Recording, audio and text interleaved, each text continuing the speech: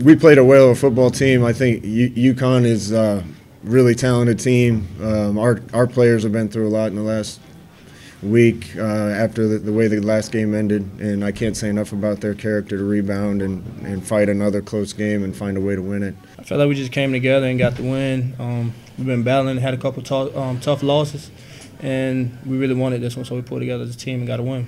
In the first half, the offense helped pull the defense. In the second half, the defense helped pull the offense. I think overall it was a great team win.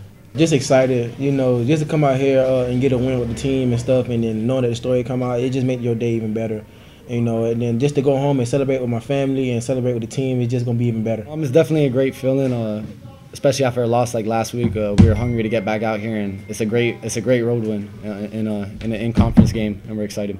This one's important. The next one's important. The last one was important. I'll continue to say that. They don't look at your record and look at which ones you won and which ones you didn't. They're going to look at your record at the end of the year. So we're anxious to get back to sunny Florida and start prepping for the next one.